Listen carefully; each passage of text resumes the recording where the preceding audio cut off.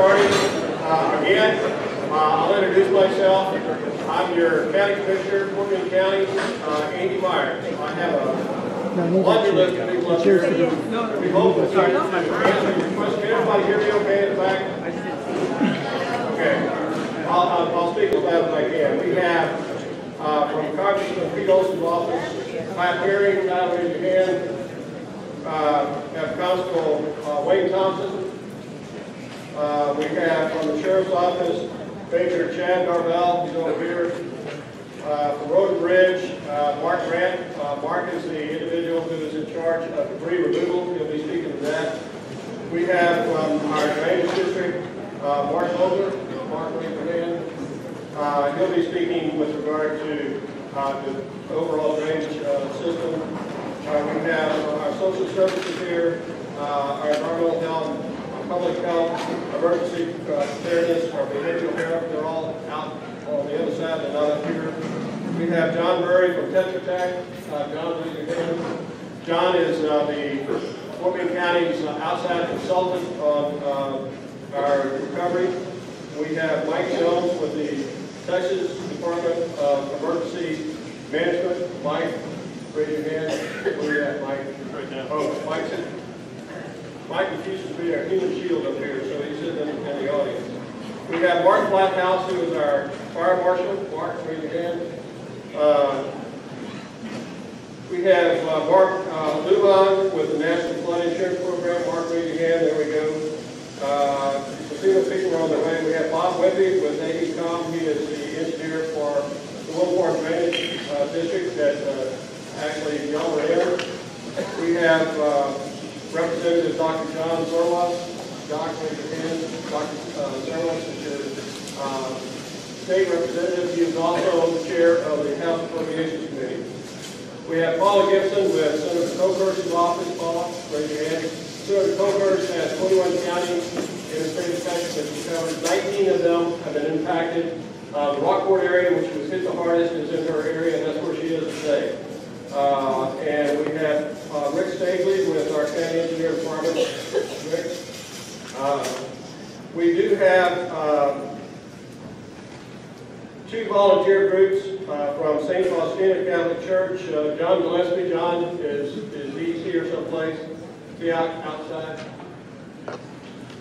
He's outside. So if you need assistance with regard to applying for FEMA application and other assistance, the Faustina Catholic Church volunteer group will assist you doing that, and you can sign up with them. They're outside. We have also Robert Pachucas, who is your church. Robert is here. He is a representative of the church that is assisting people with cleaning out their house. So if you need help in either of those two areas, see St. Faustina Group or Robert. If you want to sign up online for the assistance to clean out your house, you can go to BayouCityRelief.com, BayouCityRelief.com, or you can see Robert afterwards.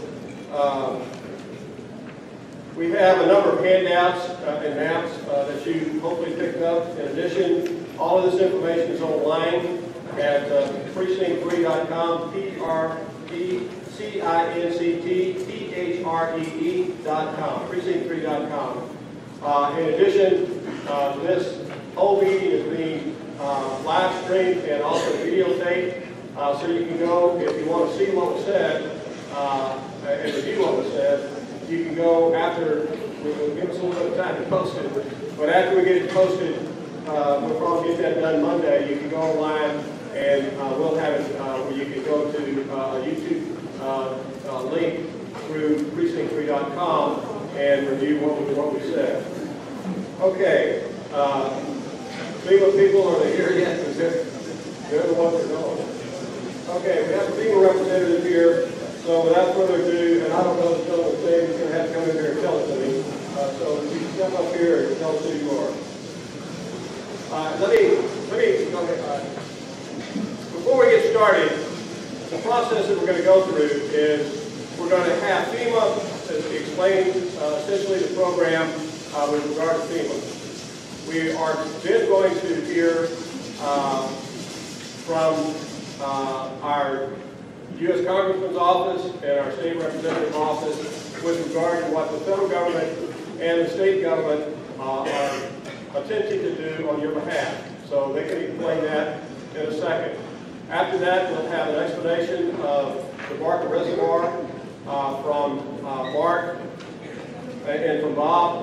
They will briefly explain to you how the Barker Reservoir came about, the function of the Barker Reservoir. A lot of you believe that the water the police are using, that's actually not the way it works, and they will explain that to you. They'll also explain to you essentially some of the things that can possibly be done to mitigate the impact. And then after that, we'll have an explanation of how you can sign up with FEMA if you have not already done so. They'll be back up here. And then we are going to have some questions that we have asked people to post online, and we have some 460 of them. And we also have asked you to fill out the cards that are on the table back here and put them in the box, and we'll answer the questions. Most of the questions are actually the same, so we believe that we will cover most of those things, and we hope to get you out of here in a fairly short period of time with as much information as you need to carry on with your trying to recover from this disaster. Without further ado, this gentleman is Marcus Harmon, and he is with FEMA, and he is Marcus is with IHP, and that means. Okay, I'll let him explain it. Thank you. Good morning, everyone. My name is Marcus Harmon with Individual Assistance with FEMA. And under Individual Assistance, we have a program called Individuals and Households Program.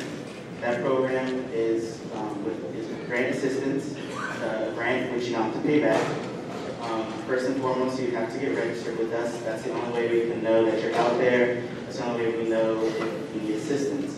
The max grant is $33,300, and that includes rental assistance. It includes critical needs assistance. But you can only get that once you've been inspected. Now I know inspections have been running today compared to...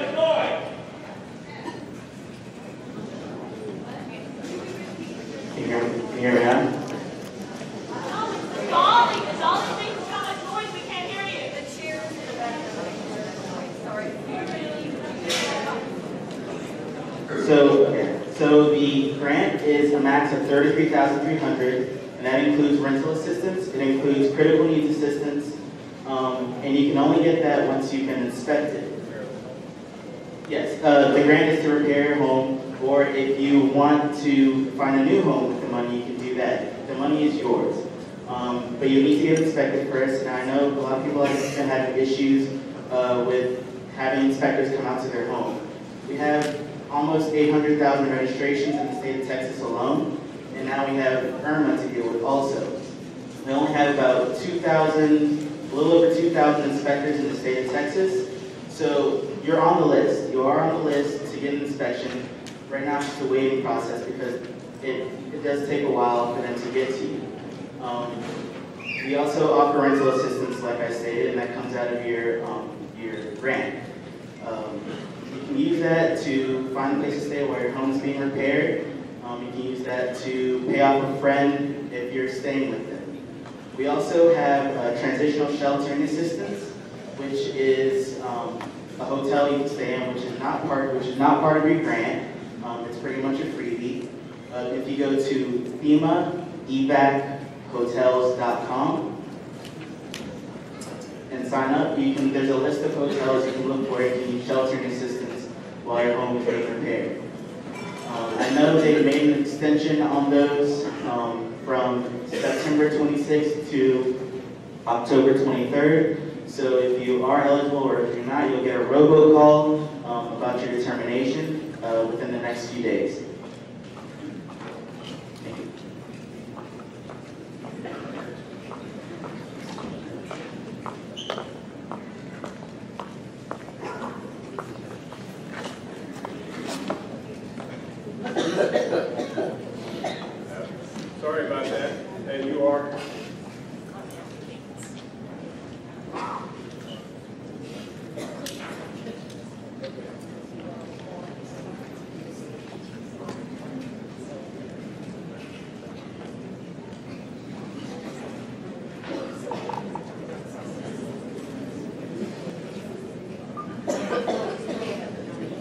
you know if you'll qualify to get any assistance from FEMA? Hold on.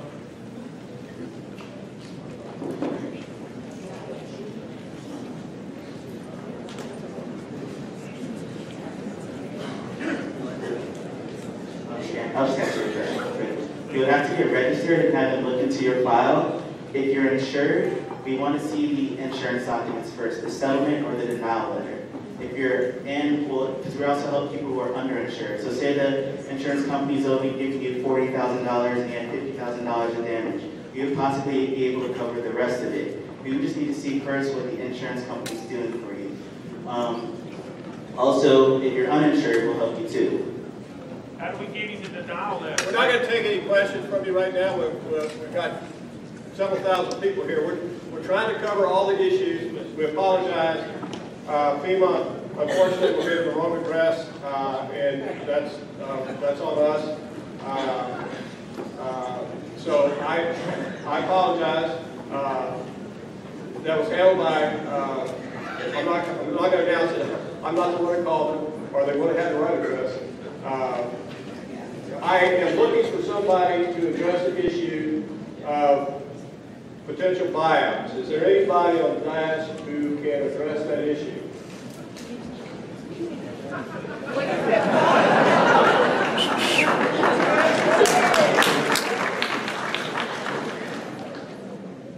All right, good morning, everyone. Can everyone hear me okay? I'm just going to take this out. Okay. Well, that's perfect. All right. Who are you? All right, I'll introduce myself. So my name is Mark Lujan, and I manage FEMA's National Flood Insurance Program for this region. So, Louder, please. okay, so let me touch on this first. Okay, before we get into the area of buyouts, I want to touch on just a couple of things first. If I could see, just by a show of hands, how many folks did have flood insurance? Okay, so quite a few. And while we are here today, the reason why I'm bringing that up is I want to make sure that you did receive your advance payments from your adjuster. Okay? Some of you are saying no, so I want to hear that. I want to be able to talk to you guys about this afterwards, because those have been authorized. They've been authorized from your carriers, your insurance company, whether that be Allstate, Farmers, whoever that may be. They're what we call write-your-own companies. That has been authorized by law. So you can get that, okay? Number two, we want to make sure that for those of you who had flood insurance, that your claim is handled as smoothly as possible. Now, as far as time goes, we've got about 2,000 flood adjusters that are out in the field. For the amount of homes that have been damaged, obviously, when we say that we'd like to see an adjuster come out within 24 to 48 hours, that deadline's been pushed back a bit, as you guys can tell. Especially with Irma going on and everything else, this is kind of what has transpired. So, with that being said, though, we are working as quickly as possible, getting those advance payments so you can start working with your local community on obtaining the proper permits, etc., to start that rebuilding process. Okay? Now, let me touch on buyouts. That's been a question that has come up in every meeting that I've been to since I arrived. I'm actually up in the Denton, Texas, out of the FEMA Region 6 office, so that's where I'm saying I handle Texas and all the surrounding states with the program.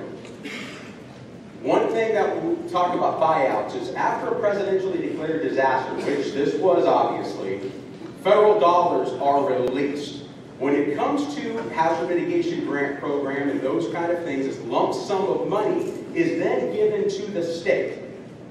The state then will work with the local communities on setting priorities for what they are going to do with that money.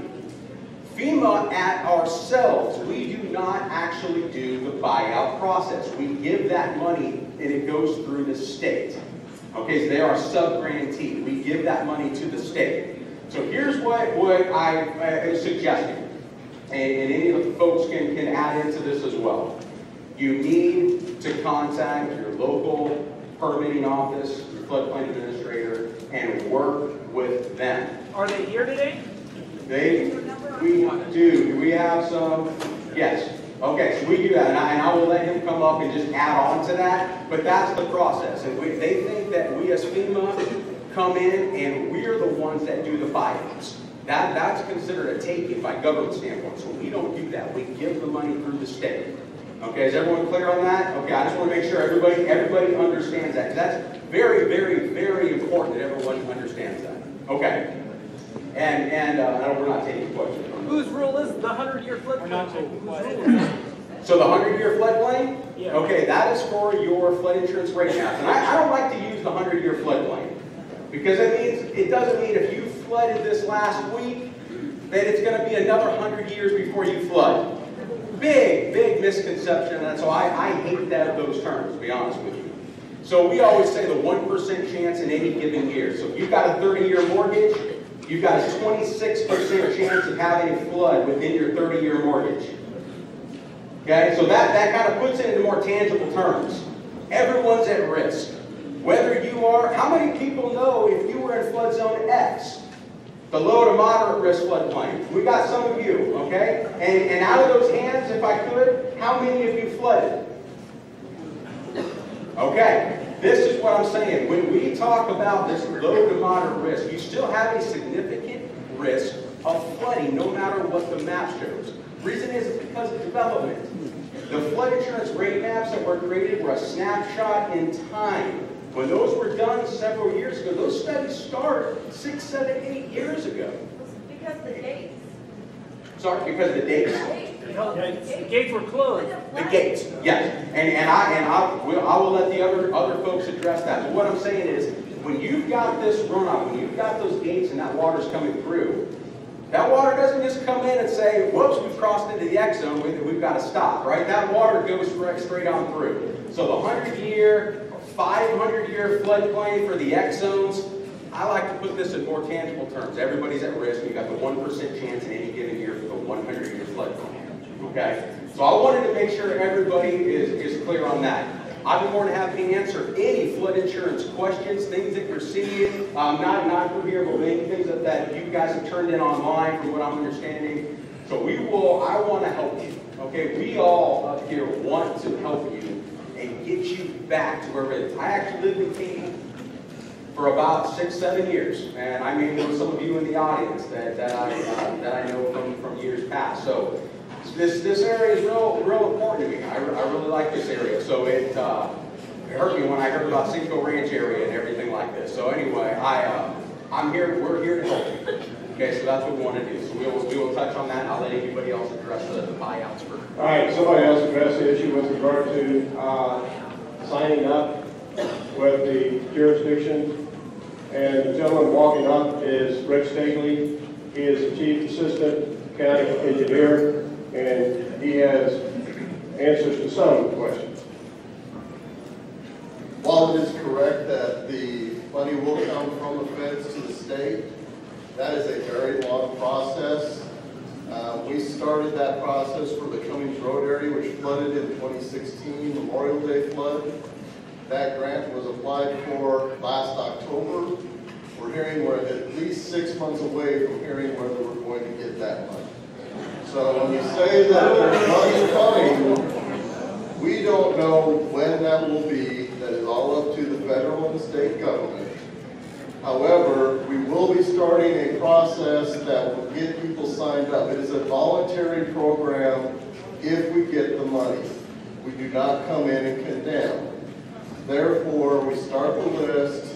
Once we know the grant process is open, we will put those that want to be considered for that buyout program on the list and get the grant application in. Once again, it is a very long federal and state process. When will the application start? We have not been told that at all yet. By who? Harris County already has a complete buyout plan. Harris County may have already been in a program. Fort Bend County has not been. The Cummings Road area was the first time that we've entered into that federal and state program. As to when that will become available, we will hear that from the state probably within the next 30 to 60 days. The state authorizes the application? The state will be letting us know what the federal application dates are. John, do you have more available information? What's the criteria? This is John Murray with Tetra Tech. He's our consultant that helps us coordinate with FEMA. Every disaster is, as the gentleman from NFIP stated, you can, the government will allocate funding to hazard mitigation, and through the 404 HMGP program. And that, as Rick mentioned, is going to be made available in the coming weeks. That allocation, that pool of money is calculated based on a formula, and that is not even established or locked. There's a 1 year, a 6 month, and a 1 year locked in for that funding through the federal process. So it's something that is going to be coming up soon. All right, we're going to continue with the explanations here. One of the things I'd like to do is call Dr. Zerwas up. He can briefly explain where the state is in this whole process. I know that Dr. Zerwas has been working very hard, and he's been doing it like you. Unfortunately, he had 6 feet. He had 15 inches of water in his house, so he's suffered like all of you have, and he's been dealing with the same issues that you have. So he's where you are. I actually had water in my house. I've lost my wood floors. This is another issue. I didn't have that much water in it. So, but we all have had the same experience that you've had, and we're going through the same frustrations that you're going through, I believe. So, without further ado, Dr. John Zerwas. Commissioner, and thank you for your tireless efforts on behalf of Fort Bend County, and very specifically Precinct 3. Your office has been an enormous resource, I think, to the constituents in this part of Fort Bend County. We're truly privileged to have you and your team in that role, so I want to thank you for that. And as the Commissioner said, I lived through it. I had a Task Force 1 boat rescue from my home in the evening, late evening, nighttime hours, and fortunately went without any event. We came back into the district, brought water with both gasoline for more boat evacuations. The son got totally wiped out in the whole process, he and his wife. And so it is something that I can tell you on a very personal level. I feel and I understand what you're going through, and I'm dealing on a personal level with the same thing. But that's not why I'm here for you today. Certainly we can exchange those stories if you like at some point privately, but from the state government point of view, what I want you to know is that I do think Governor Abbott and his team has done a very, very extraordinary job of at least positioning assets for what is the most epic storm in the history of this state, if not this country. And there truly was not anything that was not mobilized on our behalf, as this storm did exactly what the forecaster said it could very likely do, and dump this incredible amount of water in a very, very short period of time. And we have seen now and experienced a flood that obviously we all hope it won't ever happen again, but I don't think that we can ever strategize effectively based on hope, and that we need to very seriously look at what we can do going down the road. The immediate needs right now are the ones that are most important. And from the state perspective, trying to mobilize and create those resources to come down to the state is the most important thing that we do. We have the attention of our entire congressional delegation. There's no doubt about that. We have the attention of the president, who has made some exceptions in terms of extending the resources available to us. So the nation is watching this, and the nation is responding to it. Your state government is going to work through its current agencies in order to try to create this partnership with FEMA in order to make sure that these monies can be brought back and effectively brought back to the homeowners and the citizens in the district here. A lot of that will happen through the General Land Office, headed up by Commissioner Bush. This is very recent information that has come through. They will be working very closely with some short-term and long-term efforts to help us deal with mitigating these things. My office is there for you to tap into when it comes to anything to do with state agencies. That information is available to you. If not, we will make it available to you. We certainly invite your questions, but most of all, especially when we're not during a legislative session, which is the period of time that we're in right now. We are there to help you really deal with the agencies and a lot of the bureaucracy that goes on there. This is an unusual circumstance. This is not by any means routine. And everybody is trying to feel their way through it. My office will work with you to the extent that we can to make sure that if there's something that needs to happen through one of the state agencies, we're going to be there for you and try to facilitate that. One of the questions I've been asked in my rounds with the Commissioner and me up here has been, what about the rainy day fund? As many of you aware, we have a fund of about $11 billion that sits in basically a fund in order for us to tap into if we need it for a variety of circumstances. The governor has indicated at this point that the funds that he can actually manage within the agencies themselves is adequate in order to meet the needs that are out there. I will tell you, I have been a strong advocate of sit down and look at this very closely. In fact, in about a week, we're going to sit down and have a hearing at the House Appropriations Committee to look at what our funding necessities are. I have always been very, very much a proponent of that money is there for the benefit of Texans, and that if there's ever a rainy day, it's a rainy day in Precinct 3 in Fort Bend County right now. And we will stand there ready to promote there and advocate for that on your behalf if we have any need for doing that. So we'll continue to work on your behalf. These are drawn out, complicated things. I know you already feel like they're drawn out. I know I do. And we're going to do everything that we can in order to get you in a place where you can get back in your home, try to resume your life in as reasonable way as you can. Make sure your children are back in the schools that you came and located here for. So, Commissioner, with that, I'll stop and I'll answer any questions that come up in the Thank you, Dr. Zervos. We have a representative from Pete Olson's office, Ty Perry, Ty can address the issue with regard to what our congressman is doing and basically what Congress is doing to address this issue. So, Ty. Thank you. Like the Commissioner said, my name is Ty Petty. I'm Congressman Olson's District Director. I oversee the day-to-day operations of the 22nd Congressional District here in Texas. Just on a very high level, to start, the Congressman has been very busy working on some of these issues with the national government. As many of you know, President Trump came down here. The Congressman was there on the tarmac at Ellington to meet him. He handed him a list of specific needs for Fort Bend County, as well as Brazoria County, those portions that we represent. And as the Commissioner and the County Judge can tell you, the Congressman's been very engaged bringing congressional leadership down here. Leader McCarthy was in the district immediately after the hurricane, and just this week, the Congressman hosted Speaker Paul Ryan down here to discuss some of these issues. And in both of those meetings, the Congressman delivered a list of the needs for the district as well. Some other things that the Congressman is working on is he is engaging with FEMA and local officials, both state and locally, on emergency supplemental money. Many of you saw Congress pass a bill that was just a down payment on some of the emergency operations. That was to keep FEMA operational, to keep the grant money coming in, to keep the SBA program financed and running during the storm. Through this process, we can expect several probably emergency supplemental bills to come down. That's a fight that they're going to have in Congress, and hopefully the Florida and Texas delegation will continue to work together on those to provide the funds for both these storms relief packages.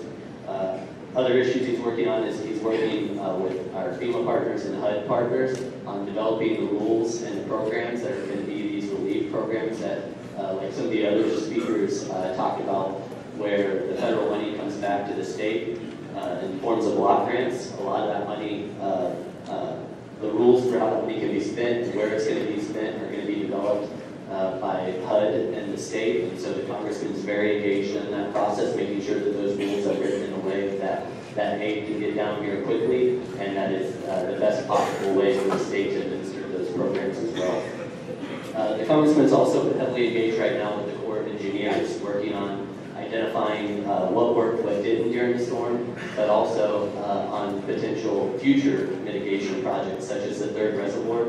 The Congressman has partnered with Congressman McCall about the third reservoir, and he's already had several meetings with the Corps of Engineers looking into those projects as well and what's possible there. On a local level, more of what our office can do to help you all. I know we've met with several of you, several community leaders and many others in the community. The Congressman has set up a Harvey desk in his office, and what I mean by that is we have dedicated staff that all we do is handle Harvey-related issues. We move people away from kind of the functions that we normally do in the office, and we are dedicated to helping people with casework, whether it be FEMA issues or the SBA loan process. We know those processes are difficult, and there's a lot of bureaucratic jargon in there, and that's what our office is here to do. We want to help with those. We want to help get you through the application process, and we're happy to nudge those agencies and interject where we need to. I have some of our Privacy Act forms and some FAQ sheets in the tables out in the lobby area there. You're welcome to grab that, or you can call any of our offices, and we're happy to get to work on that. That's one thing the Congressman is very passionate about, is that we're going to be responsive and we're going to be helpful, and we really want to serve you all in those issues. Another thing that a lot of people don't think about, that I want to bring to your attention that we can help with too, is still with all the other federal agencies. A lot of times in disaster, you have a lot of lost important documents, particularly immigration documents and tax documents and things like that, or other federal documents. That's going to be critical in helping you recover and getting you through the aid process, and our office can help get those and move that process for you as well. Check my notes. Real quickly on inspections, just to touch on that from our end. Like I said, we are going to be helpful with the agencies involved in the recovery process. Many folks, especially from the Canyon Gate area, have reached out about inspection issues, and we are aware of those, and the Congressman's engaged on those. We've actually had a couple meetings and spoken to several people about innovative ways that we can go about doing that, making sure that still all the legal T's are crossed and I's are dotted. So I'm sure there'll be more on that forthcoming in the coming days and weeks, but we are aware of it, and we're happy to get those inquiries.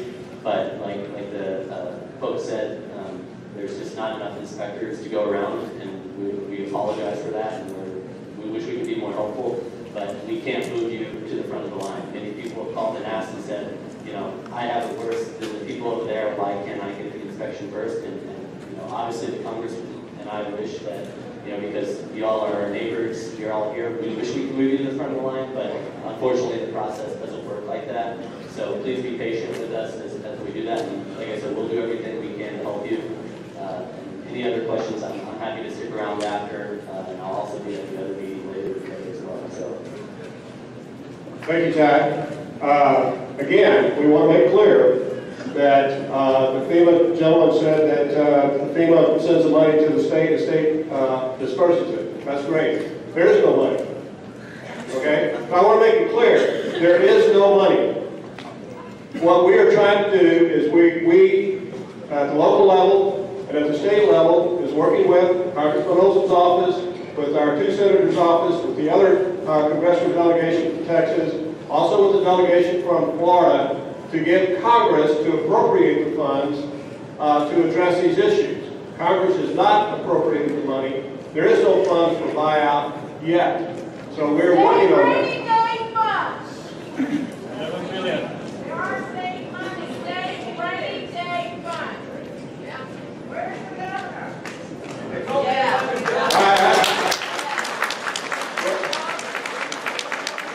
We've already addressed the rainy day fund. I'm simply telling you what is the case here. We are looking to the federal government to fund the same kind of funding that they did for Katrina and for Sandy.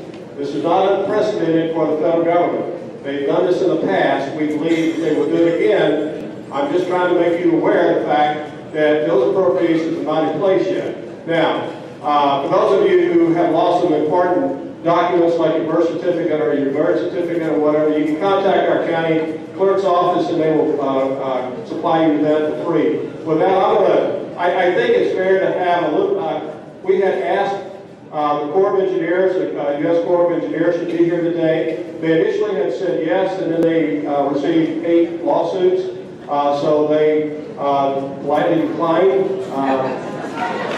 to be here. What are they going to do about the flooding? Why is that 5 years and you I'm not going to take agreement from the audience. I'm sorry. We'll never get through this if we do think this way. So please allow us to continue. We will get to your questions in just a moment. But with that, I'm going to call our drainage engineer and also the Will Park engineer up here. They can give you a brief explanation of the Barker Reservoir, the situation you're in, and what happened, and what possible things we can do to hopefully mitigate the impact in the future. So without further ado, this is Mark Vogler, our drainage engineer. So Mark, I'm going to put this up here so you don't have to hold it. You heard this flood, obviously. Thank you, Commissioner. Can you hear me all right in the back, way back there? Can you hear me? Louder. Okay, if you, the blue shirt, if you would raise your hand, my voice will tend to fall off if I just start concentrating on what I want to say. So raise your hand and I'll try to keep an eye on it. I'm going to try to give you a brief description of Barker Reservoir, what its function is, what its purpose was, who operates it, manages it, and then go into some of our planning regulations that were applied to your developments. Am I okay back there? Okay. Barker Reservoir was initially, the idea, the concept came up in the 30s. There had been some extreme flooding in the city of Houston, Harris County. They lost a lot of value, so the Corps was given a project to construct a reservoir or reservoirs, both Barker and Addicts, that would prevent the flooding in downtown Houston or reduce the flooding. So they came up with Barker and Addicts reservoirs. Now, the purpose of the reservoirs are to capture water before it goes down into the Houston, Harris County areas and reduce the flooding, if not eliminate the flooding. In this case, it didn't eliminate the flooding. They also had flooding just as we did. To give you an idea of Barker Reservoir by itself, disregard Addicts for this time period, Barker Reservoir is a U-shaped levee. You guys live within the U-shaped levee. To give you the general description of it, it started at Grand Parkway in 1093, West Park Road. That is basically the westerly end of the south levee. You follow that levee in an easterly direction, parallel and north of 1093, and then hits Claudine Ditch, and follows Claudine Ditch along the north side of Claudine Ditch to Highway 6, just west of Highway 6, which forms the easterly boundary of the levee. Then the levee runs north, parallel with the west side of Highway 6, toward I-10. Just before you reach I-10, the levee turns in a westerly direction, paralleling the south side of I-10, out to about Barker Cypress Road. So you got this big U-shaped levee, like this. There's about 126 square miles of watershed above that levee. They all have to drain down through some streams and channels in the levee. So when we have these rains, they capture this water from the 126-mile watershed, and I say they, the Corps of Engineers captures it within the reservoir, and they regulate it out into the downstream Buffalo Wild watershed to try to reduce or eliminate the flooding in the city of Houston and Harris County. They control the release rate by gates over on the east levee, just upstream of Highway 6. They open and close gates to regulate those flows. The Corps is totally in control of that reservoir, of the release rates, of the cooling levels, of how high they let the water get downstream, how high the water gets upstream. That is totally within their control, and they manage that.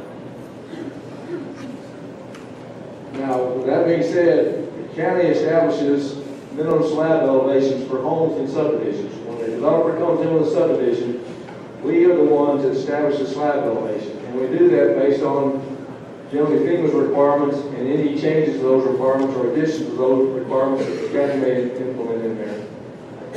And so these numbers that I'm going to be giving you are back in the early 80s, or excuse me, late 80s, early 90s. And they're going to be a little bit different than the numbers are today because the science has changed the elevations of the property and also the floodplain elevations. So I'm going to start with, I believe it's Kellywood Green, the first subdivision that came into the Barker Reservoir area on the privately owned property, not the government-owned property, but the privately owned property, immediately upstream of the government-owned reservoir area. Can you stop this slide on that slide so that it just stays there and people can see it instead of reading all this other stuff? Okay, I think Kellywood is in the upper, kind of the upper portion of Fort Bend County, right on the boundary of Fort Bend County and Harris County, right up in that area, correct. When they came in, again, this is the very first subdivision. Fort Bend County had not had development come into the area immediately adjacent to the core reservoir area. So when the first one came in, the 100-year floodplain at that time, or as John would say, or Mark would say, the 1% annual chance of flooding at that time was estimated to be at 97 feet above sea level, which happened to be the boundary of the Corps' property, the Corps-owned property. And so with that, the county's policy was take that elevation, 97, add a foot to it, and no house in Kellywood Green should be less than 98 feet mean sea level based on that datum at that time. Now remember, because of subsidence and other issues, those numbers have changed today. I'm speaking back in 1988 to 1990 terms. So once that first subdivision came in, the county commissioners and the county engineers and the drainage district all had some concerns that this property, even though it wasn't part of the Corps' property, it was still partially surrounded by levees and could be affected by control releases by the Corps. We had concerns. We expressed that to the developers and we had discussions with them. The county was thinking that some additional information needed to be provided here. Developers weren't receptive to that initially. Their point to the county was that our policy says you have to build at least 1 foot above the 1% chance of rain, or what I'm calling the 100-year floodplain. We applied that across the entire county, and we made it more stringent in this area for whatever reason. Statistically, it was no different in this region than it would be anywhere else in the county because there's a 1% chance that it could happen there, there's a 1% chance it could happen out in the country in the San Bernard River watershed, there's a 1% chance it could happen in Sugarland.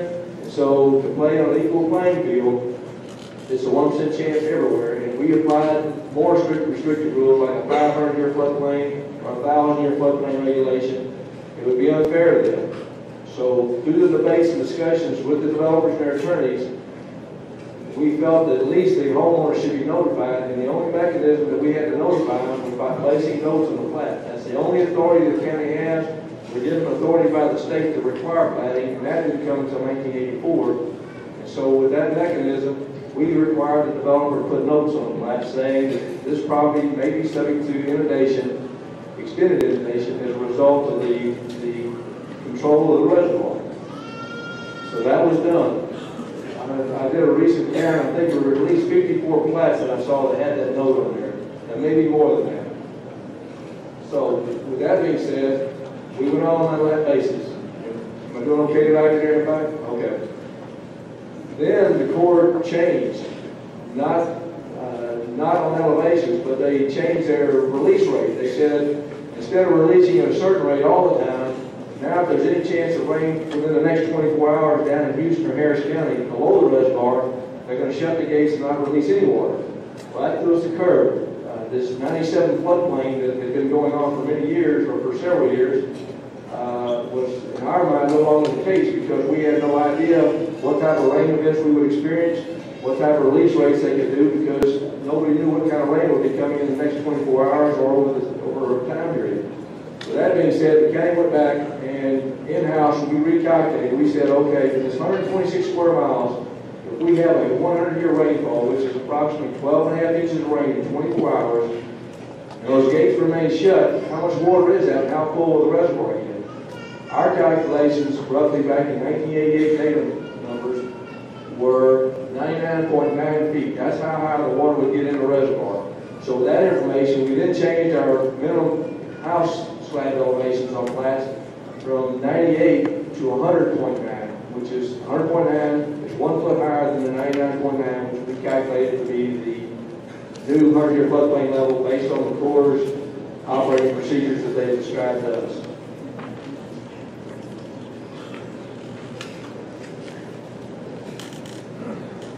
Okay, so we continue on that basis. We also have requirements that if slabs or subdivisions are above that elevation, like if the landowner subdivision is 103 feet above sea level, we still put it over there that all slabs have to be at least 18 inches above that, so the minimum slab would at least be 104.5. And so we have a number of criteria that we use, even if you're not in the floodplain. With that being said, we continue to manage things like that. And then in this particular event, the storm that we saw was a record storm. There had been previous floods. I think there was a flood in 1994 that was about 3,900 cubic feet per second. This is measured at Greenwich Road at the USGS gauging station. That was the highest flood that was on record. The 2016 flood, the Pax Day flood, that blew that record out of the water. That flood was about 5,900 cubic feet per second coming down Lower Fort Buffalo Valley at Greenwich Road. This event measured around 9,000 cubic feet per second. So we're significantly increasing the record flows here in the past couple of years. Now, Fort Bend County requires all developers in the Willow Fork watershed, which drains into Barker Reservoir, drains through your subdivisions. We require them to use detention in accordance with our criteria manual. That basically says you have to take a 12.5-inch rainfall, apply it across your development after you develop it, and show that you cause no increase in peak flow rates anywhere downstream. That's our policy. And we've applied to all developments, and they've almost all got detention ponds. Now, as you get down into the Cinco Ranch area, when they were developing, correct me if I'm wrong, they were able to work out an agreement with the Corps to create a diversion channel, a Willow Fork diversion channel, and bypass these flows so that they can get their flows in the reservoir and don't have to have detention. Now, I think you do have some detention ponds in some areas. Okay, they were able to work that out where they were able to drain their water into the reservoir. Think of this, they're right there on the face of the reservoir, so their water's going to get into the reservoir whether they detain it or not. They're just the very downstream end. It's the first water to go in the reservoir. Hopefully, if they would open the gates would allow some of that water to go out to provide more room for some upstream watershed. But be it as it may, the Corps operates the reservoir as they think is necessary, and we don't have any control over that. So we require attention for the 12.5-inch rain. This rain that you saw, as you all know, was in excess of 12.5-inch rain. You had, maybe it wasn't 12.5 inches on any given day, but you had significant rain on day one, which filled the system up. The storm sewers were full, the detention ponds had water in them, so that water's trying to drain down. The other 126 miles of watershed above us is trying to drain down into us. So water here locally is trying to drain out, water above us is coming out, and then the next day you get another rain on top of it, a significant rain. The next day you get another rain, and the next day you get another rain. So the system was totally inundated, and I know people are blaming development. Maybe development has some impact on it, but even if there would have been no development in the watershed, the first day would have saturated the ground, filled all potential storage up in the rice fields that had been there prior to any development occurring. So now it's completely full. Maybe there's no water in the channel, or very little water in Lower Fork, but then you get the subsequent rain on the next day, and the subsequent rain on the day following that, and subsequent rain on the day following that. You get 100% runoff because now you have nothing but a lake and water flowing in the lake with no other place to be stored. It's got to run off. I'm not taking up with the Corps. I'm just trying to describe the factors that are existing in the field today. With that being said, what are some solutions? There are possible solutions that just have to be looked at and see which is the most cost effective. There was a reservoir that's been discussed and on the books for consideration since I think the 80s. It's up in the Cypress Creek reservoir that would capture the flows from Cypress Creek. I think I've seen numbers somewhere around 23 million acre feet of water, 23,000 acre feet of water, excuse me. And so there would be a big relief that would provide possibly some more storage, and maybe the Corps could release more water out of the reservoirs then, or keep it lower. And there's possible potential for other reservoirs. Another thing to consider is possibly increasing the capacity downstream in Harris County and the city of Houston so that we can pass more flows, or the Corps can pass more flows out there. With that, I'm going to stop my presentation. Thank you. Essentially, what the problem we have is twofold. One, a funding problem. We've had a reservoir proposed since the late 80s that was never funded by the government. Part of the problems we have is environmental. The environmental restrictions we have are substantial. And they add not only a significant amount of time, it takes 15 to 20 years to get one of these things approved, but it also adds a significant amount of cost. And even after that, the Corps of Engineers faces lawsuits from the environmentalists who do not want to change the current conditions. We have a problem, and Mark didn't address this, but I will. with regard to maintaining our own drainage systems. We maintain the system, but we have an inability to expand it because of the problems we have getting approvals from the Corps of Engineers to expand any of our drainage systems, which we have to go through a lengthy process. We face environmental restrictions. In one case, we attempted to get a drainage system improved, and we were denied because we were going to impact the prairie chicken habitat, and so they denied it. So that's the problems that we're facing, and those problems are addressed at the federal level. Now, I do want to take a brief moment to have Mark Grant come up. Mark is our Road and Bridge Commissioner. He's the guy in charge of debris removal, and he can tell you all about debris removal.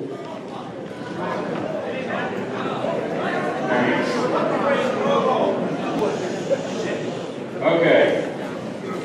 Why aren't we there? We should have already been there. You missed me. Why did you skip me? Why are you not on my street? Yeah, I've heard everything that there is out there, and the government's telling you we're coming. Eventually. We've got a couple more weeks before we should be able to make the very first pass all the way through the county. We have been in the Cinco Ranch area for 8 days now. And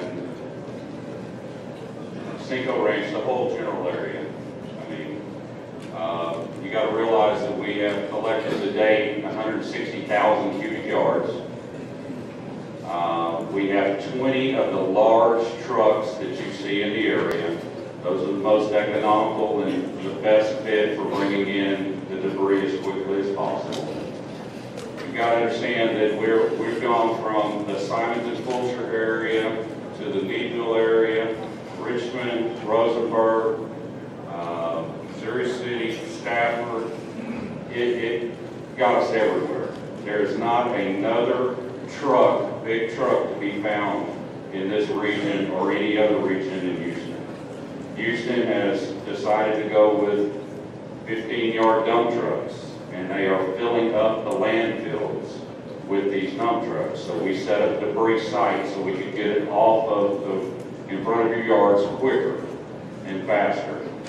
I know for some of you it's not fast enough, but we're out there working 7 days a week, 12 to 14-hour days, and we're trying to get around everyone as quickly as possible.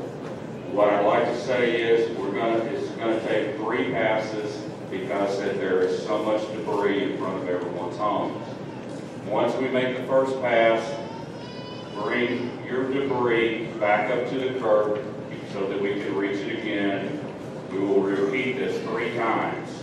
The refrigerators, the white goods, the HHW, which is your paints and other things, and your e-waste, which is your televisions and others, those will be picked up after we've made at least 1 sweep, possibly 2 sweeps, because of how much debris keeps coming out.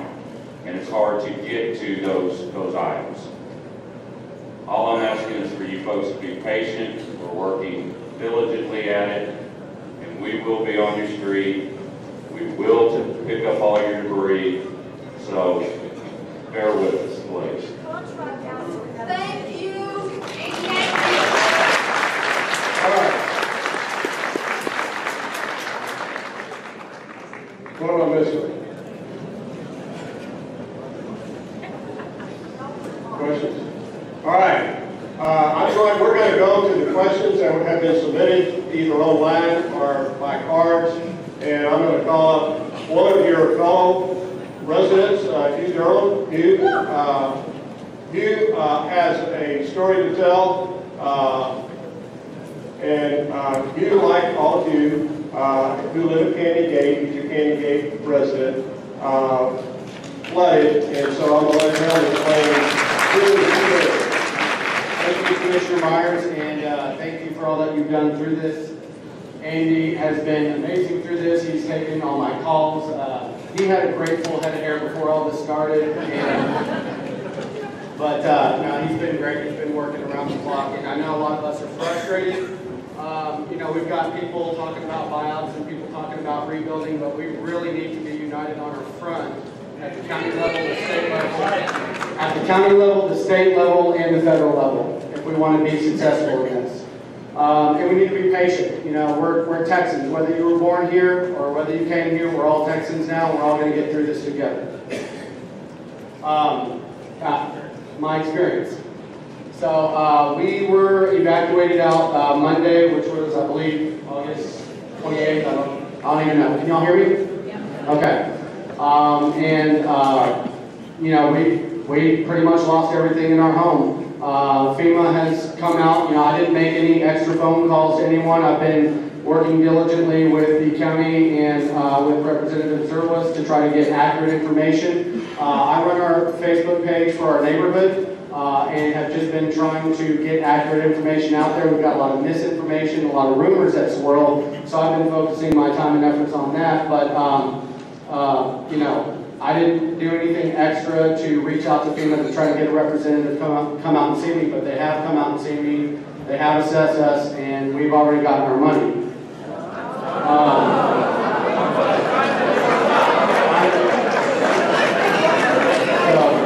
So it's coming. It's coming.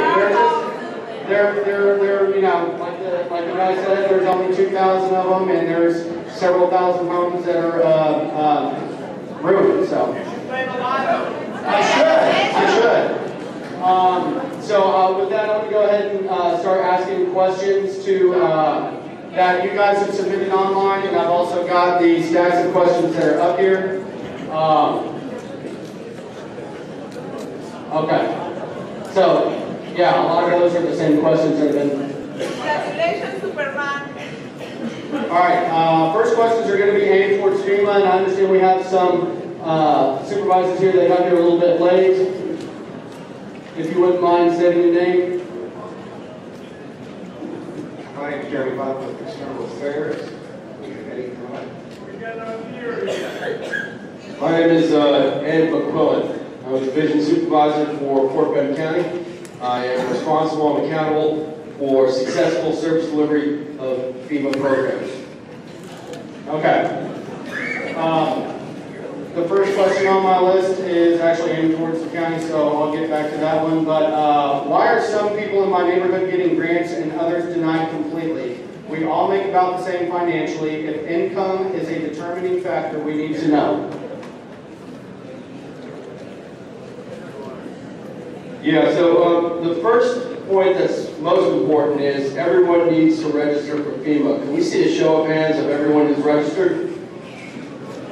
We're good on that. Excellent. That is the most important thing. Each registration represents another 3 people as we average out for families. So you need to move through the process, and I need your help in helping get the message out that you need to get to a DRC when you can. You need to update your registration and Disaster Recovery Center. And the closest one here is in Katy Mills. It's at 5000 Katy Mill Drive. It's in the mall. There's an outside unit with tent, and there's also an inside unit closest to, I believe it's B, 6B is the parking area where you can find that. It's very important that you update your status. If your home was inaccessible due to flooding, you need to now mark it accessible. That will send a click forward that an inspector can get into your home. Okay, this is why you need to get into a disaster recovery center. The key point here, folks, is that it's individual assistance. Every person, every family are going to have different issues, different concerns. A lot will be similar, but based on your parameters, your family, it's going to be different. It's one case at a time, times 850,000. I can tell you that I don't always sleep well at night because I know the work that we do directly affects people's recovery. All right, so thank you for saying all that, but that was not an answer to my question, and this gentleman wanted to say something. The question was, if income level is a determining factor in being denied or being granted, can you answer that question? Is income a factor? It is not a factor, it's based upon need only. Need only.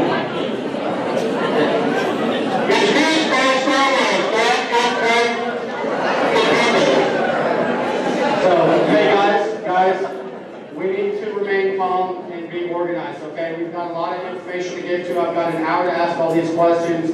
I'm sure your questions are in here, so let's stay on point and try to get this information out to us, okay?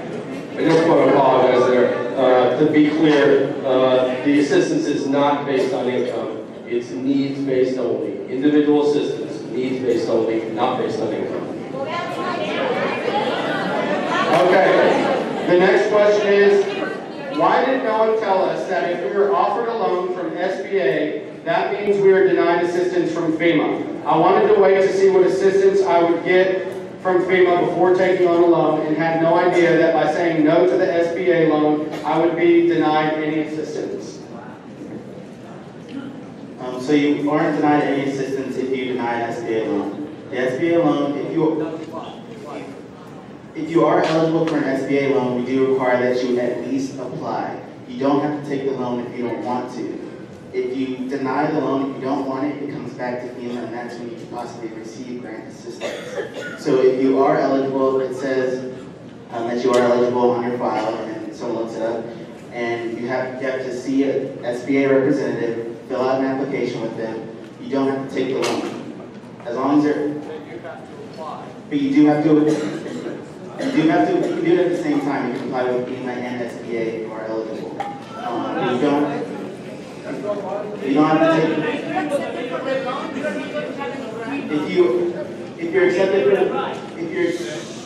If you are offered a loan, you don't have to take it. If you do take the loan, then you will not be able to get FEMA assistance. So if you don't want to take the loan,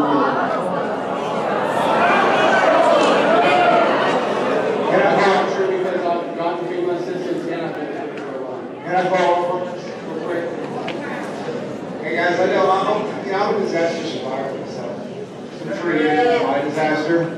3 years. It takes a lot of time and a lot of effort from everybody. And while we at FEMA, I know the state, we are supporting the state, we want to give as much out as we can to as many people as we can. And to be able to do that, we can't, I guess we have to be good stewards with taxpayers' money. This is what this is for. We want to make sure everybody gets the opportunity to get the funds they deserve.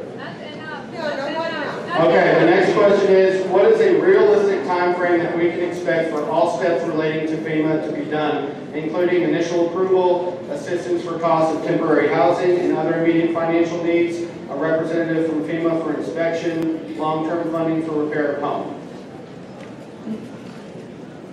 Well, the scope of this disaster with Hurricane Harvey should take weeks or months. We have no possible idea of how long it would take. We would just want you to send in any essential documents that we need from you. I just want to piggyback off of earlier. Say your neighbor is uninsured and you're insured, and they've already received their grant assistance. The reason that you may not have gotten your money is because we may need some documents from you. So you need to go to the Disaster Recovery Center, have them look into your file, and you may be missing some documents that we need in order to continue the process. So you can go there. It's open from 7 to 7 at the 80 Mills Mall, and they can look into your file. And you may be missing, say, insurance documents, or you may be missing any estimates, something like that. It's 4 hours. 4 hours in 50 minutes, nothing changed. Okay, follow up with this. If everybody has an app stored in their smartphone, we have a FEMA app. Okay, download the FEMA app, and it's going to show you all the disaster recovery centers for this disaster that we call 4332. There's over 30 of them. There's over 15 in this area alone within a 25-minute drive. So if it's not Katy, there's somewhere else you can go. Okay, that's the way to go. That's also where you need face-to-face to change your inaccessible to accessible. You have to see someone's face. They push that over. but it's under your app store, and it's the FEMA Gov app, and it's got great resources to track. You know, it's a communication tool for you guys, because you have to have diligence and check up and kind of let you know about the process. Right now, we're at a 21 to 30 day, you know, for that inspection to be complete, documented, and pushed forward. So we have 270,000 inspections on the books right now, and it grows every day. So the quicker you get it, the quicker you track, the more due diligence we do as individuals, the quicker the turnaround time will be. That's good. Yeah, you get to see online. Okay, and I have that app too, and it's pretty useless. But if we feel the FEMA offer to help fund reconstruction of our house is too low, how do we appeal to get higher funding? For instance, the initial money that we received from FEMA as a grant, if we feel that that's too low, how can we appeal that? Best bet is to go to the local DRC, Disaster Recovery Center. You're allowed 3 appeals, okay, in the process. You have to do a statement of justification. You have to submit that. You can fax that and scan it, email it, but it has to get there's a form you have to submit. The best bet is to go to the DRC and appeal that amount, okay? You're allowed 3 appeals on the process. Timelines, I can't tell you, it's based, you know, based individually, but that's something that you have to, you know, talk to somebody about, okay? But there are steps, and there's 3 opportunities. Okay, we'll move on to, and some of these are still going to relate back to FEMA, but we're going to move on to some other questions to kind of mix it up. Is the county offering a buyout plan to Canyon Gate residents? You know, that's something that the state and county has to... Yeah, let's let Representative Serwas, I think he kind of briefly touched on that, but if you could expand on what kind of time frame we'd be looking at and what would be involved with that. Right, so one of the questions that was brought up, and I've heard a little bit from the audience, is what role can the rainy day fund play in any of this? The rainy day fund can only be authorized to be used by a decision of the legislature. We are not in session. It would require a special session of the legislature to do that. Guys, keep it down. If we're all shy, I will tell you, and many of you who know me know that I have advocated for this, but let's make sure when we go in with some information that we can actually act on. And therefore, there are interim hearings starting a week from Monday in my committee on appropriations that we will have some in-depth hearings on what financial needs are out there and to what degree does the state have the resources to do this. The vast majority of the resources to do anything related to the magnitude that we're talking about for this region are going to be federal resources.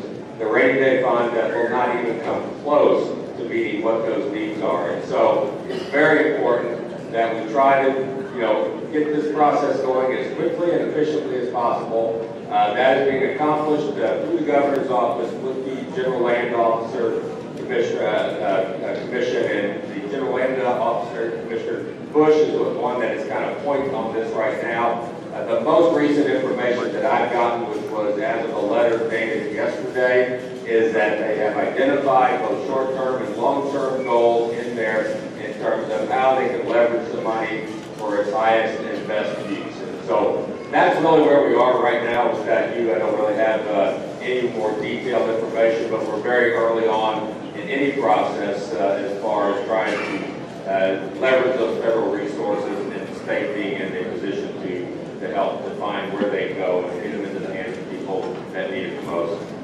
All right, thank you. Special session. Yeah, what do we need to call a special session for that? We would need a special session if there was a decision that the rainy day fund needed to be tapped. The governor and the executive officers of the state have a lot of liberty to move money around in the state's budget in order to meet various needs when you have critical situations like that. That is how they have been functioning right now, and they feel very comfortable that they have the ability to move resources to adequately meet needs right now. The governor is the only person that can call a special session, and he's the only one that can put items that can be considered on the call. And so we have been having ongoing conversations. I know my office has with with people in the governor's office as well as our speaker's office. I think very clearly that if there is a need for us to look at additional resources from a source like the rainy day fund, that special session will get called, and we are limited to 30 days to get the work done, and so it has to get done fairly quickly. 900 signatures on a petition sent to the governor in the past few days doesn't count for anything from Canyon Gate residents? So, what are the chances of a buyout or condemnation through eminent domain or an inverse condemnation? And that could be, anyone can answer that question. I know that's kind of a general, but I guess since the Army Corps of Engineers intentionally flooded us, what would that look like from the government standpoint of a buyout? What are our chances of getting a buyout? Zero. Stuck to the panel. The current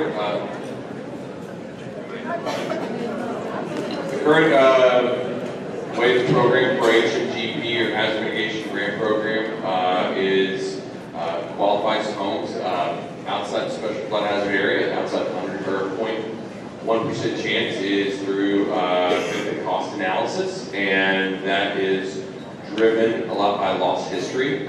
And so the more times that there is a loss on or a claim on a house, the more likely it will be deemed cost beneficial under the benefit cost analysis ratio.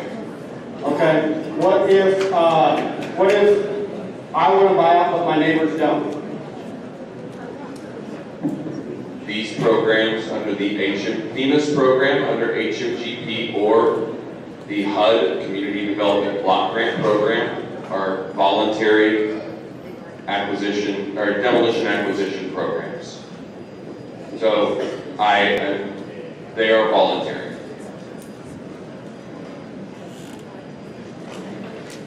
Is there any potential for new funding to help, new funding or help for our situation that we aren't aware of? Is there a potential for new funding or help for our situation that we are not aware of? I guess through the federal government, whether that be through the county, the state.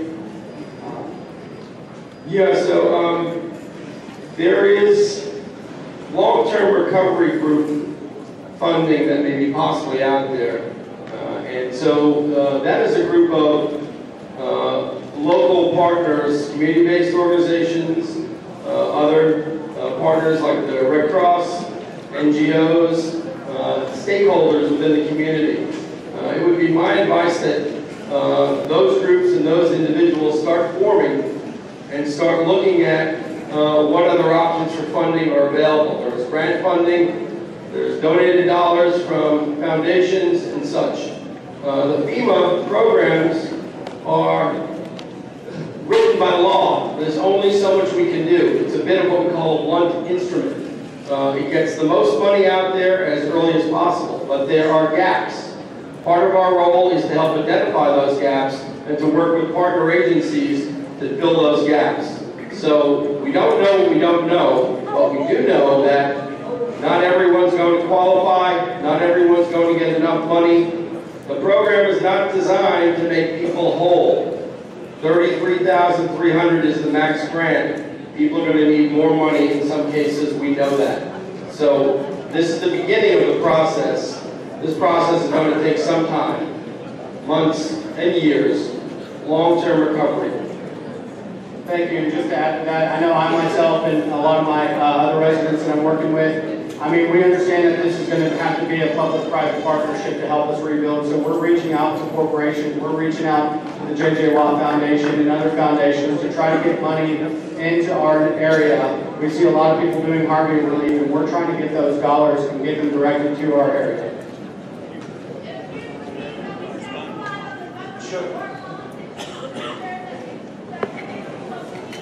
Just want to add one thing about the long-term recovery group. There is one established in Fort Bend County called Fort Bend Recovers, and there's pamphlets. There's a one-page pamphlet that has numbers on there for information, and this is over and above anything you would get with your FEMA assistance, this is what was just discussed. It's a long-term recovery. It's called Fort Bend Recovers. There's a white sheet.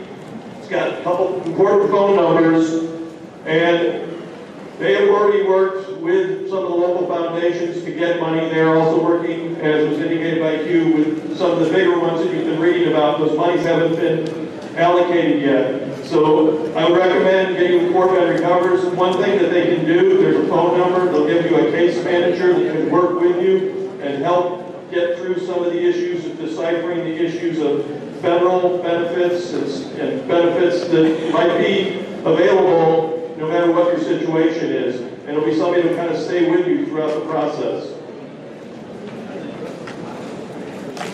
We have two other recovery centers in Fort Bend County. One of them is in Simonton, Texas. It's down 1093 at 9703 FM 1489. And the other is at Sienna Plantation Annex. That's in Missouri City on the other end of the county at 5855 Springs Way, Missouri City. So there are 3 recovery centers here in Fort Bend County.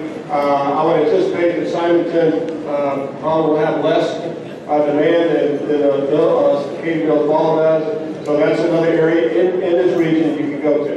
What was the Simonton address? The address for Simonton is 9703 FM 1489. If you get to downtown Simonton, Texas, you're at the intersection of 1489 and 1093.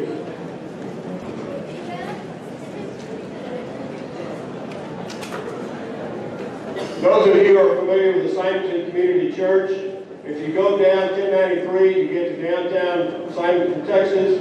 At the stop sign, you take a left, you go to the church. It'll be on your left. So it's the Simonton Community Church that is the center of it. Thank you.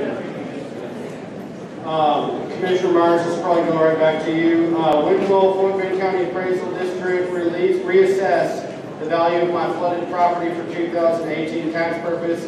And is this going to be automatic, or does the homeowner have to issue?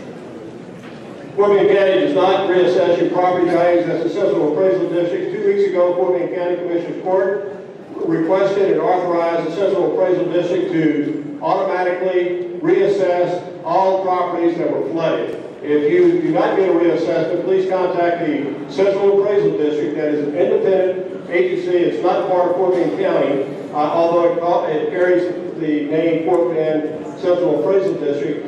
The county and the drainage district are the 2 entities so far. We can only request it for our own taxing entities who have made the request, to my knowledge.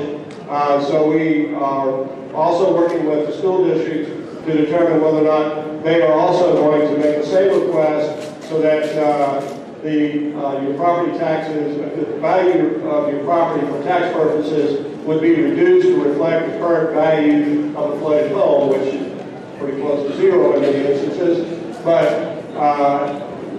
Fort Bend County has already taken that action. In the drainage district, we've both taken the action to request those reappraisals. So it's at that point in time that Fort Bend County will pay the Central Appraisal District for those reappraisals.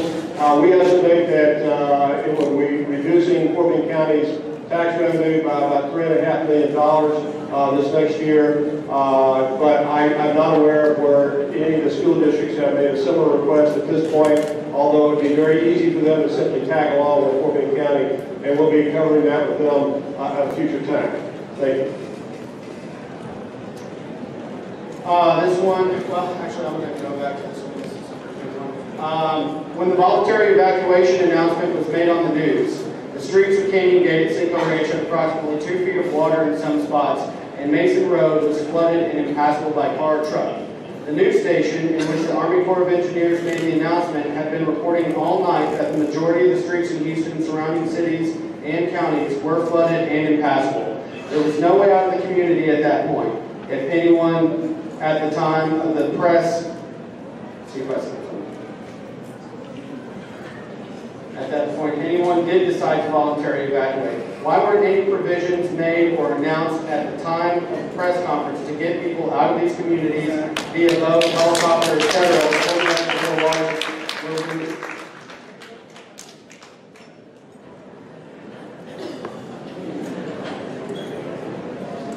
I'm Jeff Braun. I'm Emergency Management Coordinator. The efforts that were made in EOC to direct the evacuations were done based on the information that we had from the Corps, based on their projections, and we did the best we could, knowing that we also had situations with the Brazos River also flooding at the same time. So we were doing the best we could to get out the evacuation notices, putting out the information, whether it was on Facebook, social media, or sending out reverse 911s. Our technology prevents some of that reverse 911 to work as quickly as we'd like, something we're looking into. But the effort was made to get that information out as quickly as we could. And have you guys learned any lessons on how you can communicate better in the future? On behalf of Fort Bend County, I want to apologize the way that this was handled. I think it could have been handled better. No offense to Jeff and his staff. They worked very hard, very diligently. But, you know, there's a whole laundry list of things that we could do, frankly. And some of them we did, and some of them we did not do. We kind of had two dress rehearsals over the last 2 years. 15 floods. We played people in Simonton, and other areas were flooded. A better coordination would have helped, in our opinion. That's the past. We are going to do better. We're going to make certain that things are done better. The OEM, Jeff is the head of it, is headed by our Fort Bend County Judge Hebert. He is the emergency manager. He is a very diligent and a very capable executive. He works very hard, and through his efforts, I know that we're going to make improvements, not only in our response that we had this last time, and I personally want to thank all the volunteers who volunteered, who stepped up, all the churches, all the schools, who simply volunteered their time and their help.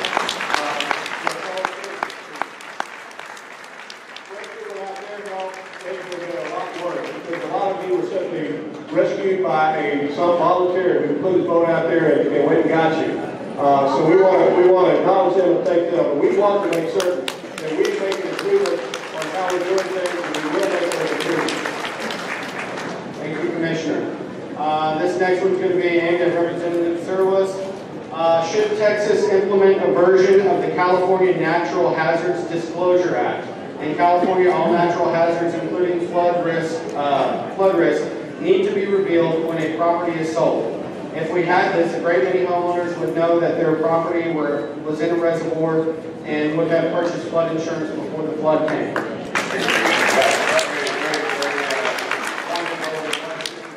that I think one of these things lessons learned, your legislature needs to take this up and make sure that we make provision for the future so that future homeowners, property buyers know exactly what they're getting into. That will very likely be on the thinking queue during the next legislation.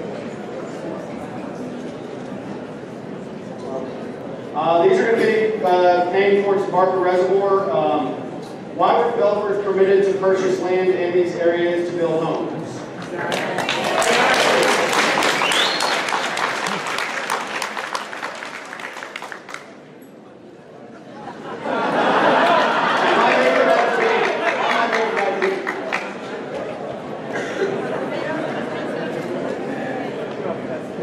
The state of Texas is a private property right state. That means that property owners, by and large, can do whatever they want with their property within very limited areas. Most all of this area is in the unincorporated area of Fort Bend County. You are in the unincorporated area of Fort Bend County. 95% of Precinct 3 is unincorporated. There's almost 250,000 people who do not live in the city limits of the city in Precinct 3. There's over 400,000 people in Fort Bend County that do not live in the city limits of the city. City government has a substantial amount of regulations, permitting authority, etc. Counties have almost none. We do not have the authority under state law to regulate any land development, period. The only authority we have is through the planning process, as Mr. Vogler mentioned earlier, where if a developer comes in with a plat All he has to do is meet the requirements under the law that we have to comply with, and he can do with his property whatever he wants. If he wants to build an apartment complex, he can do so without any restriction from the county. If he wants to build a subdivision wherever he wants to build it, as long as he meets the criteria called for in the law, he has the right to do that. The County Commissioner's Court does not have the authority to regulate any kind of development under current state law. Each legislative session, and Dr. Zerlis has helped us with this, but his colleagues actually defeat the legislation.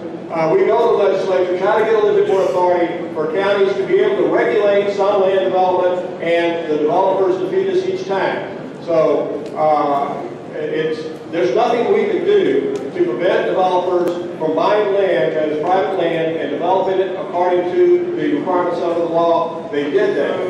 The best we could do is to have as many restrictions with regard to, as allowed by the law, with regard to their development. And frankly, Fort Bend County has some of the most restrictive development requirements of any area in this region. Houston, for example, Harris County, for example, did not have the specific statement on the plats that if you live in the Mark Reservoir, you live in an area that can be inundated with water. We also put restrictions, as Mark pointed out, with regard to how high they had to build the slabs. Other counties in the region do not have a similar requirements in some cases. So the county did the only thing we could under the current law, and there's nothing else that could have been done under Texas state law. Change the law. Change the law. Change the law. Well, we do that when we vote, guys. Another question that came in concerning rebuilding. A, is it safe to start rebuilding? Do we need any special certifications or permits through the county or state as far as building permits, mulch certifications, anything to that nature?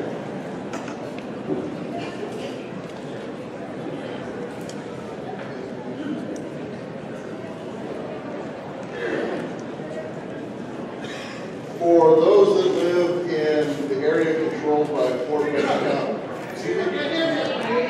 for those in the Fort Bend County controlled areas, but you are outside the 1% chance flood area, you do not require an inspection from the county or a permit. You can rebuild.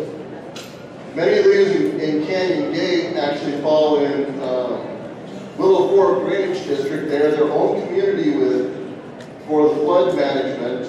They are also not requiring an inspection or a permit to rebuild because you are outside the 100-year floodplain, the 1% chance. If you go to the Fort Bend County website, under engineering, the top banner, the first thing on the top banner will say flood recovery. There will be a map in there. You can put in your address. It will tell you, number one, what jurisdiction you're in. Number two, whether you're in the 100-year floodplain.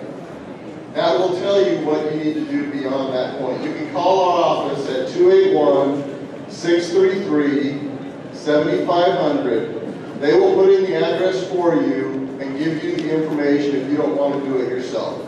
It will tell you whether you are in the 100-year floodplain or not, and whether you need an inspection. 281-633-7500.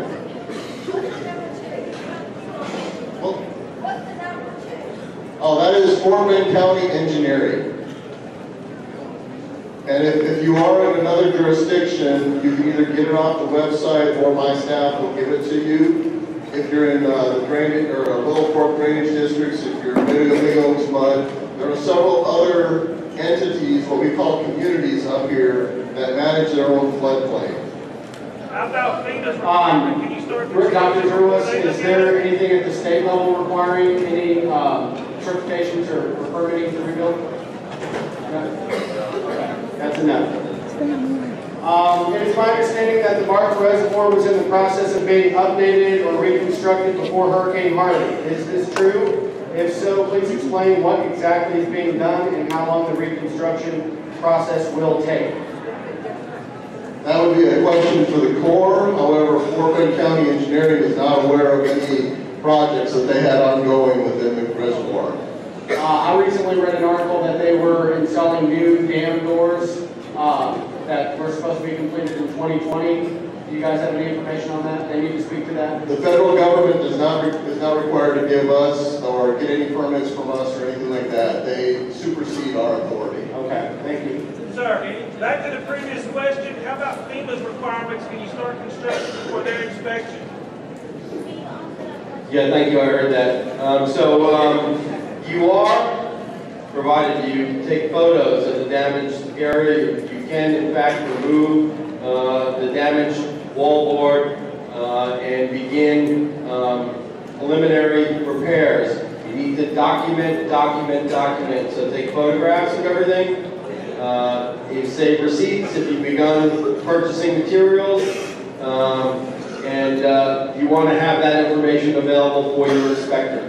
So yes, please do begin the process of cleaning out your home, making it safe and habitable, and know that that will not prevent you from getting the service you deserve.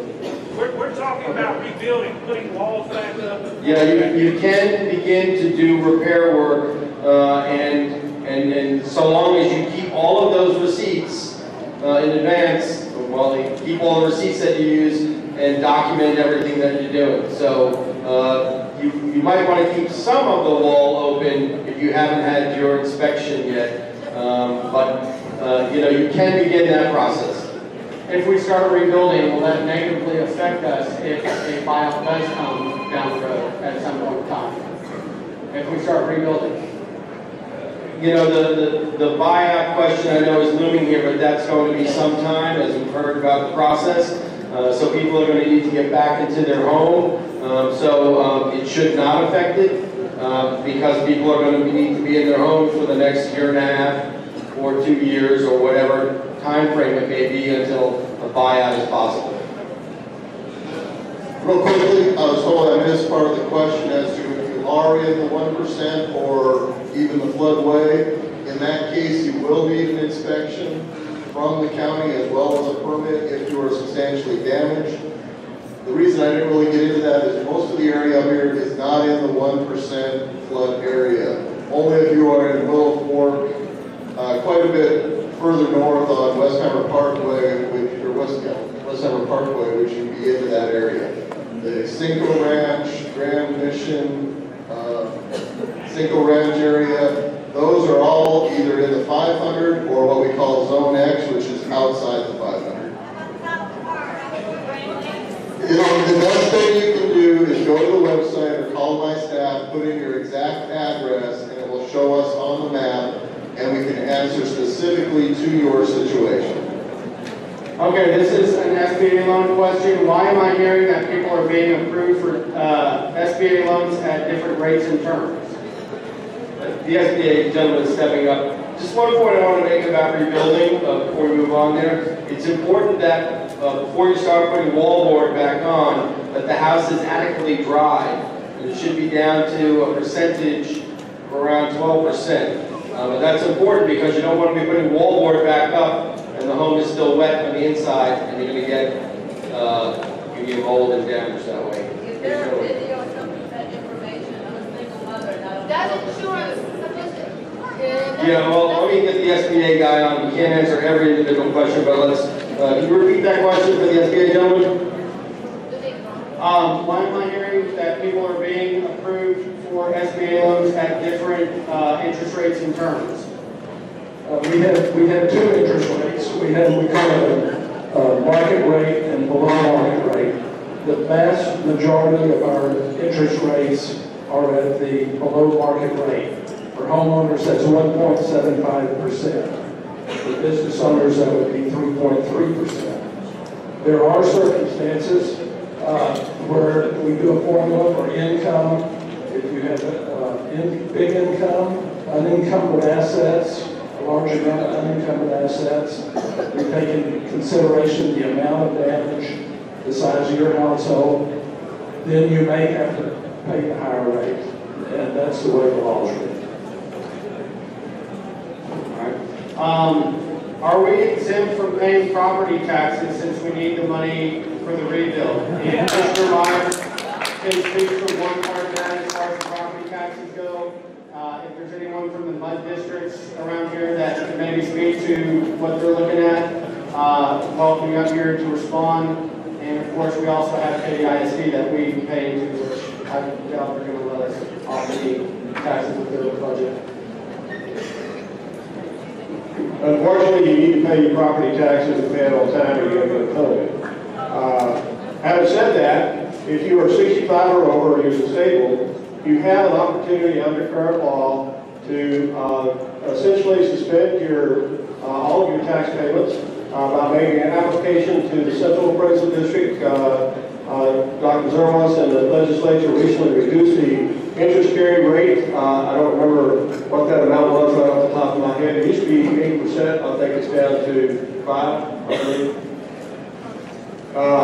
In any event, if you're 65 or over, this is available to you. Obviously, your taxes accrue until property is sold, and oftentimes that's unfortunately after you're gone. But you do not have to pay your taxes if you apply for that through the Central Appraisal District. Other than that, the rest of you, unfortunately, are going to have to pay your taxes and pay them on time and avoid penalty. So currently, there's no discounts available? Well, I mentioned earlier that Fort Bend County itself and its drainage district is having your property reappraised, so it will be taxed from the August date, whatever it is, through the end of this year and obviously next year at a lower taxable value. The rate will be the same, but the taxable value of your home will be less for Fort Bend County taxes and the drainage district taxes. Now, unfortunately, our county taxes only account for about 15 or 16% of your total taxes. So the other 84, 85% comes from your school district and your MUD and your other taxing jurisdictions. They will also have to join in with the county to make the same request in order for all of your taxes to be taxed at the lower taxable value. Thank you. I'm David Drake here from Cinco Mud 5 to respond. Mud 7. It's up to each MUD in each taxation district whether they are going to reappraise. Cinco Mud 7 had a special meeting and we authorized a reappraisal. Had a resolution submitted on Monday. So anyone in Cinco 7 that was affected will have a reduced rate for the final 4 months. It's important that each of you talk to your MUD board representative and stress that you would like them to do that in the affected areas as well, especially Cinco Muds 5, 6, and 8. Kind of wrap around the bayou. You also, anyone that has influence should talk to KDISD. KDISD, of course, our school taxes are the largest portion of your property taxes. And if there's enough pressure put on the district, then they will have to have reappraisal done. Okay, that's all I have. Thank you. How does FEMA calculate and pay living expenses? And it kind of leads into the second question. Those inspected last pay more for living costs and therefore have less money to repair. This does not seem fair. I believe the living expenses are separate from your structural monies that you get paid out, but if someone can elaborate on how does FEMA calculate and pay living expenses? There you go.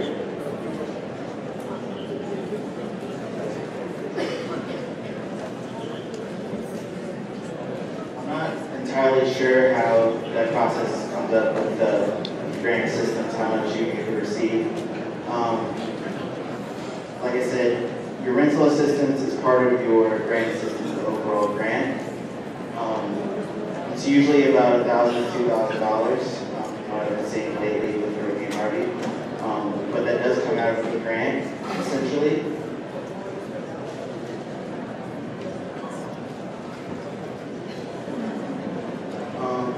And in regards to paying more for living costs, I'm not really sure how this question,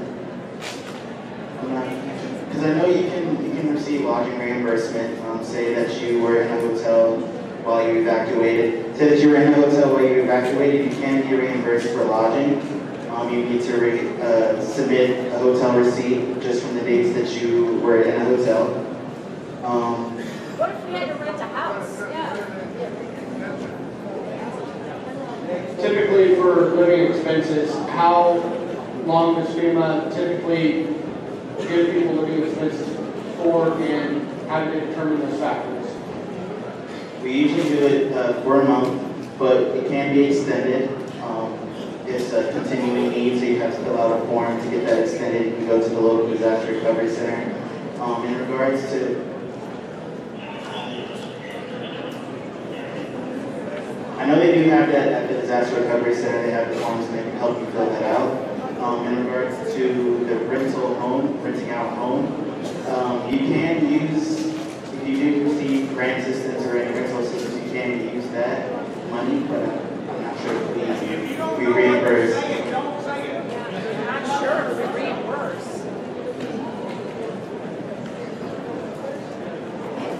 Okay, this one is, why is the FEMA coverage so arbitrary? Why is the FEMA coverage so arbitrary?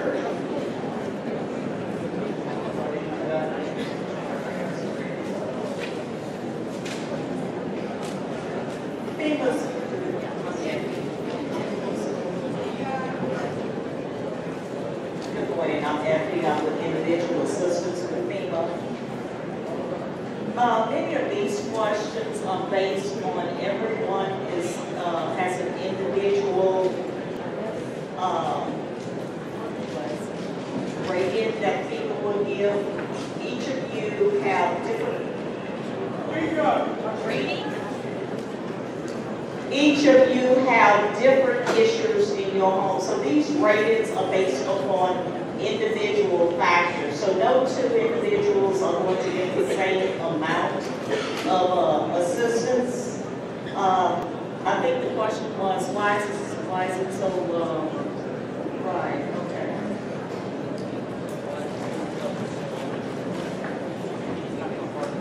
It's really not a real answer to that question because everybody is an individual, so they look at different things. The square footage of your home. How can you know it's fair? How can you know this house needs 8,000? How can you know it's fair for me to have 8,000 and another house 30,000? We all need a 33,000. Let me just step in there along with it. Let me just step in along with you, give out you some support on this. So the point we're making is that it's individual assistance, and it's based on need. So you need to demonstrate need, as well as follow the process and provide all the documentations.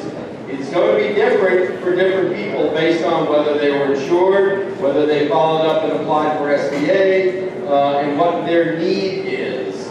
So it's not arbitrary, it's driven by the law. We have to follow the law, and there is compliance issues that people have with respect to registering and following through on all the documentation. Can we move on to prevention, please?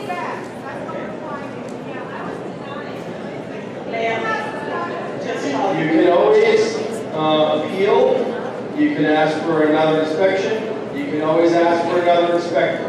So we know the system's not perfect. There are mechanisms in it to appeal and to work through the process again. So individual assistance, always an opportunity to review that. Go to a DRC, update your application, and we'll follow through as best we can. Can we please move Okay, to so, prevention? yes, thank you. I'm going to move on to prevention. Now, we need to remember that this was an unprecedented rain event. This was over 50 inches of rain, over 15 trillion gallons of water that fell on us. you're going to have issues. But what are any improvements that we can do to the reservoir? How long would that take? How much would that cost? Can anyone speak to that? I guess that would be the Army Corps of Engineers who are not here. I can speak to it. In Florida, they have water management. Okay, but you're not with the Army Corps of Engineers, sir. I'm sorry, but we need official information. Not that, you know, your information would be bad, but we need to have it official. He is correct. The Corps of Engineers has the responsibility for the Barker Reservoir, and what they do is going to be up to them. I anticipate they'll be looking at the issues.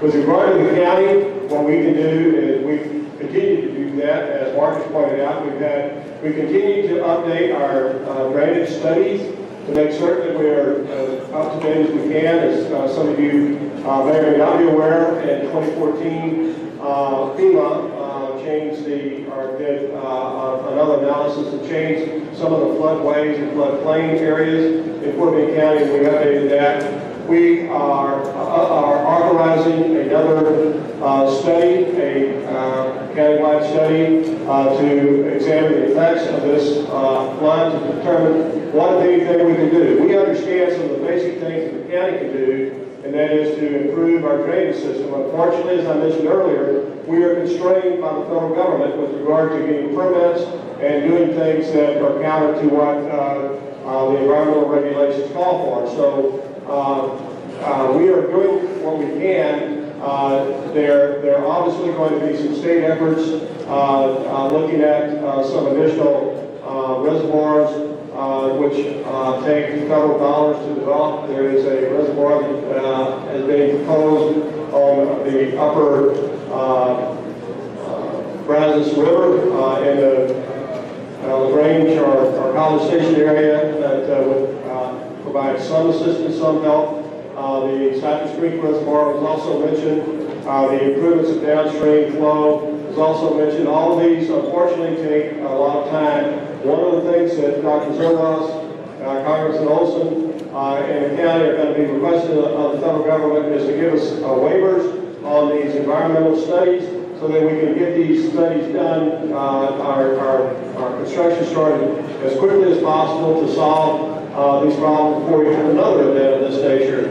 And unfortunately, it takes a bit of this nature to get the attention of the federal government to do the thing that they should have done 30 years ago. They didn't do it. So we're faced with this particular problem. But we are going to be pushing as hard as we can from a local, state, and with our congressional delegation to get the federal government to grant the waiver so that we can move forward as quickly as we can to address these issues. Can you please dredge the bayous?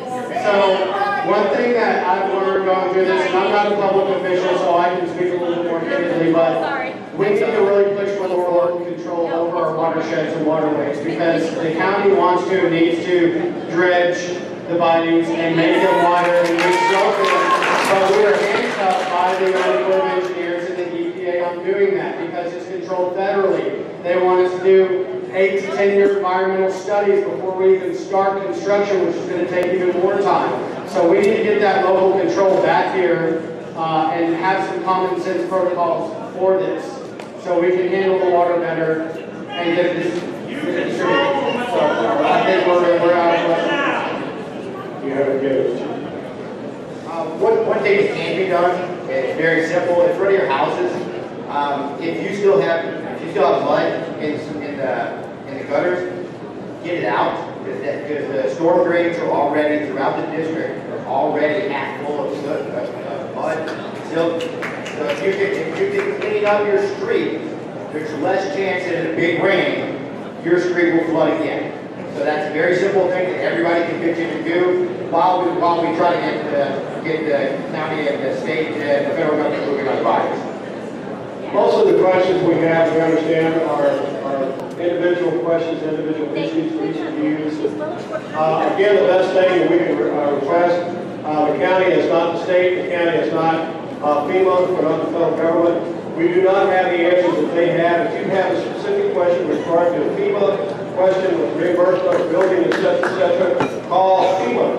contact FEMA. Get your answer from FEMA. Go to the recovery center. We gave you 3 locations you can go to in Fort Bend County. Contact them. With regard to the state, Dr. Service has already said his office will be happy to help and answer the questions. With regard to the federal government, if you run into an issue with FEMA, Ty has already mentioned that Congressman Olson will be more than happy to fight on your behalf to make certain that you get the information you have. If you have an issue with local government, contact my office. And many of you already have, and we will continue to respond. If you have an issue with regard to how the county responded, contact Jeff, our county judge, Bob Meyers' office, and they will help address those issues.